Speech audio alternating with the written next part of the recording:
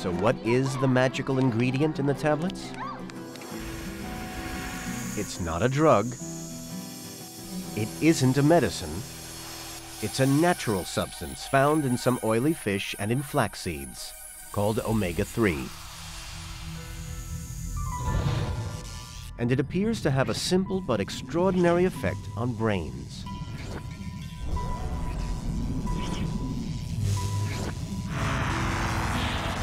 Omega-3 may help us remember by making it easier for signals to jump the gaps between our brain cells.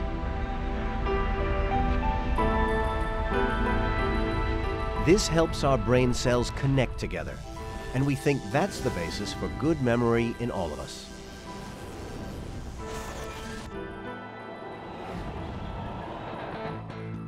A healthy diet should provide all the omega-3 we need to keep our memory oiled for maximum efficiency. Do I really have to eat this? It's good for you, try it. But with just one day before his big performance, It's okay. things still aren't going so well for Gwilym. How's the new piece you've been working on? Left hand's rubbish. I've been doing loads of work on it, and there's a lot of left. The pressure's on, and Gwilym is doing everything he can to improve his memory. But there's one shortcut he hasn't tried. We've really got to practice to make sure they go right.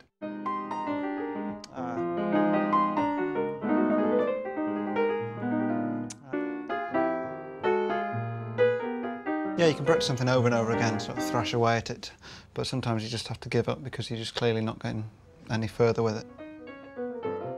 Over the last week, Gwilym's tried every trick in the book to boost his memory in time for the gig. He's taken ice-cold showers. He's changed his diet. He's even been practicing in his sleep.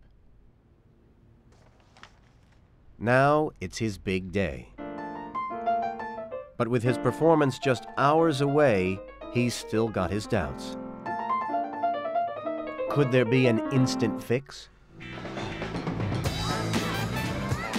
Popping pills to boost brain power is all the rage these days, and few places have as many to offer as California. Here, thousands hope to boost their memory with potions and pills, all promising inspiration. There are many stores that have shelves that are just groaning. They're loaded with substances that claim to boost memory. We got phenylalanine in separate form. We got the B vitamins, the AME. We've got the ginkgo biloba. Students buy these things by the ton. One of the ones here is very colorful, has a human brain on it. Higher Mind.